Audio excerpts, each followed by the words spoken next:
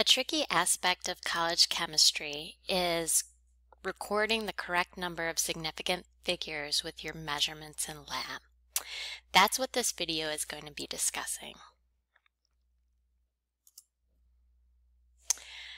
To record the correct number of digits, significant figures with your measurements, you have to determine what the scale is of your measuring device.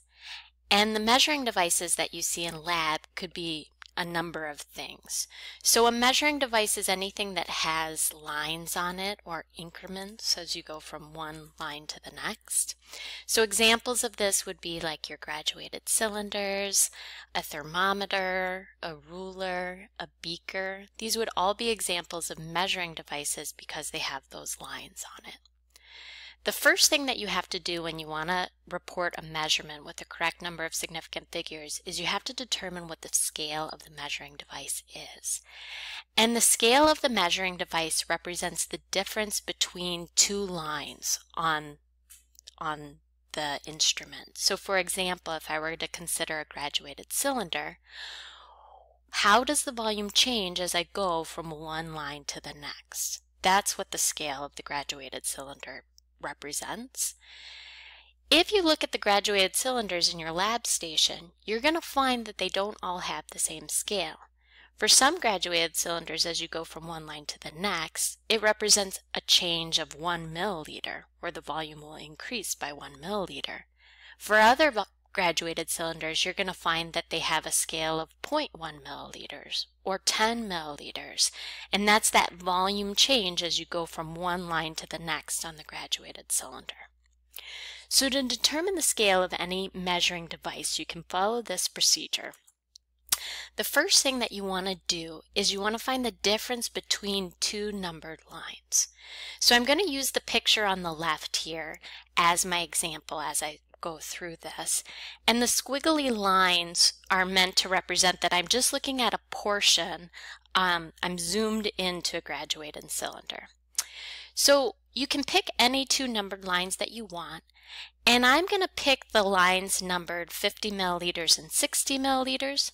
As I go from that line labeled 50 milliliters to 60, that difference represents a volume of 10 milliliters.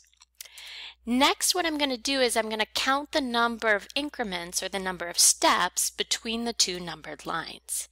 In this graduated cylinder, I don't have any minor demarcations. I don't have any lines in between the numbered lines. So as I go from 50 milliliters to 60 milliliters on this graduated cylinder, that represents just one step.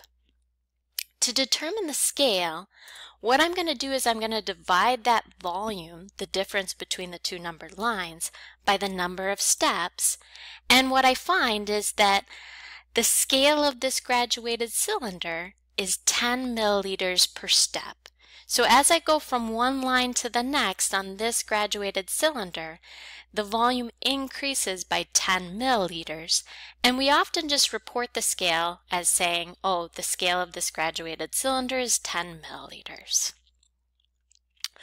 Once you've determined what the scale of your graduated cylinder is, you're then ready to make your measurement.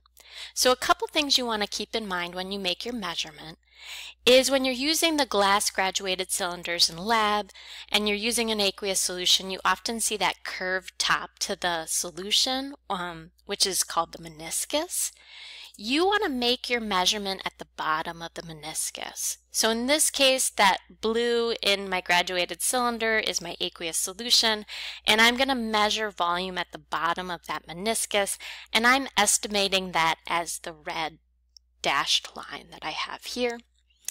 It's also important that you make sure that you measure the meniscus and you're reading that volume when the meniscus is at eye level. So you're going to have to find, for many of you, that you're going to have to squat down and get your face right in front of the graduated cylinder so that the meniscus, when you're looking at it, is at eye level.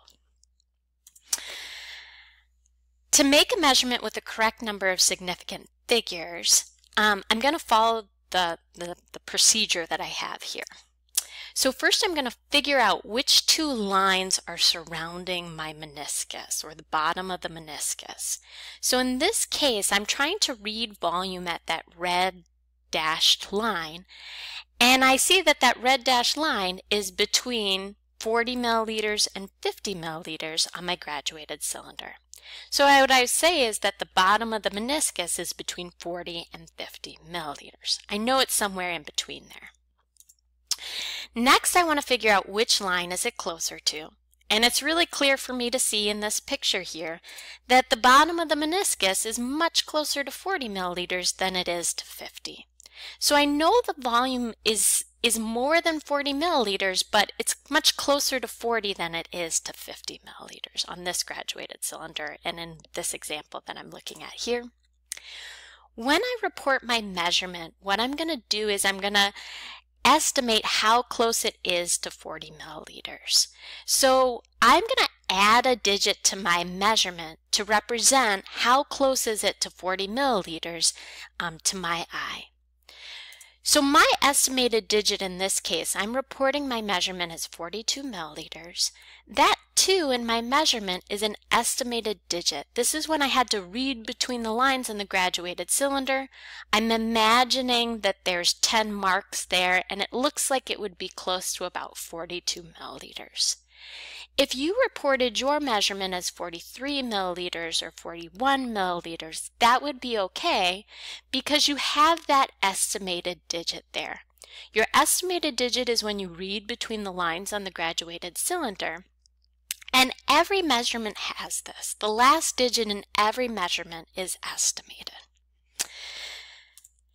Let me look at another example here. So I have a different graduated cylinder, and I'm going to follow the same steps. The first thing that I'm going to do is figure out what's the scale on the graduated cylinder.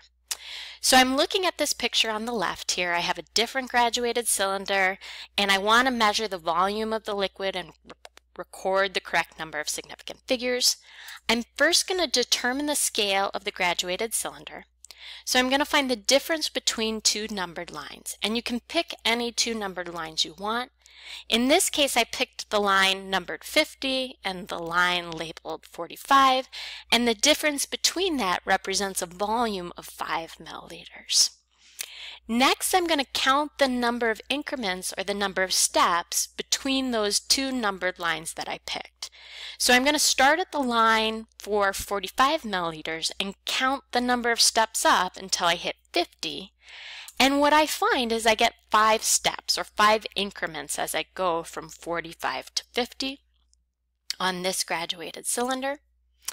To get the scale for the graduated cylinder, I'm going to divide the volume, 5 milliliters, by the number of steps, 5 steps, and what I say and what I find is the scale for this graduated cylinder is 1 milliliter per step. So as I go from one line to the next on this graduated cylinder, it represents a volume of 1 milliliter. The volume increases by 1 milliliter. So now that I know what the scale of the graduated cylinder is, I'm ready to make my measurement. I'm reading at the bottom of the meniscus, and what I want to do is identify the two lines on either side of the meniscus. Now this one is a little tricky because when I look at the bottom of this meniscus, to my eye it looks like it's just below the line for 51 milliliters. So I'm going to identify the bottom of the meniscus as being between 50 and 51 milliliters. My next step is I want to say which line it's closer to. And clearly it's much closer to 51 milliliters than 50 milliliters. When I report my measurement, I need that estimated digit. And the estimated digit is when I'm reading between the lines and I'm trying to say which line is it closer to. And for me, I see that this is almost right on top of that line for 51 milliliters. I'm going to report my measurement as 50.9 milliliters. It looks like the meniscus is just below the line, and I'm saying that it's very close to 51 milliliters. That 0.9 is my estimated digit. You might have done your measurement slightly different. To your eye, it might look like the meniscus is exactly on that line for 51 milliliters. Another okay measurement in this case would be if you said the volume were 51.0 milliliters. In this case, you're saying, okay, it's right on that line, and the 0.0 represents your estimated digit. What wouldn't be okay in this case is if you reported your estimate as 51 milliliters, or I should say your measurement as 51 milliliters. And the reason why this is a problem is because you don't have an estimated digit and you aren't communicating the precision of this graduated cylinder. You aren't showing the scale of it if you don't have that estimated digit with your measurement. Because one rule that we have for measurements is that they always have to have an estimated digit. Because we have a line on this graduated cylinder for 51 milliliters, if you report the volume as 51 milliliters, you don't have an estimated digit there. You're not reading in between the lines. So to sort of summarize this relationship between the scale of a measuring device and the number of digits you record with your measurement, I have this table here. So I have various scales on the left, and then I'm telling you which digit you have to measure to. And I'm just using volume in milliliters as an example here, but the same would be true if you were talking in terms of temperature or if you were talking in terms of length and doing measurements with a ruler. So if I look at the first row here, let's say that the scale of my measuring device is 0.1 milliliters. When I add that estimated digit, I'm going to have to measure to the nearest hundredth of a milliliter, or 0.01 milliliter. An example of my measurement would be like if I recorded 61.53 milliliters, where that 3 is my estimated digit. That's when I had to read between the lines on the graduated cylinder. If I look at the second row on this table, if I have a measuring device where the scale is 1 milliliter, when I add an estimated digit, that means I'm measuring to the nearest 0.1 milliliters. And an example of my measurement would be like if I recorded 61.5 milliliters, where that 0.5 is my estimated digit. I had to read between the lines that were labeled for 60 and 61, or excuse me, 61 and 62 on the graduated cylinder. In general, you're going to find that you estimate one digit beyond the scale. So you can use scale to figure out how many digits you record with your measurement because you're always adding one digit beyond the scale. Another thing I want you to notice about this table is that the smaller the scale, the more digits you have with your measurement.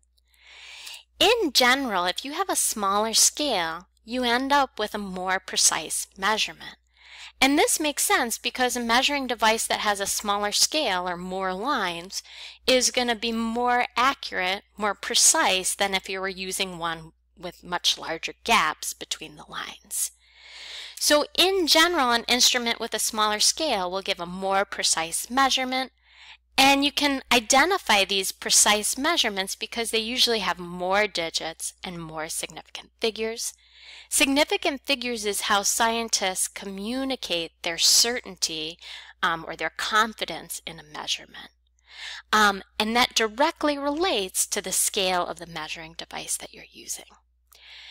So this is really a tricky concept in college chemistry, and I hope this video gives you a good head start for your measurements in lab this semester.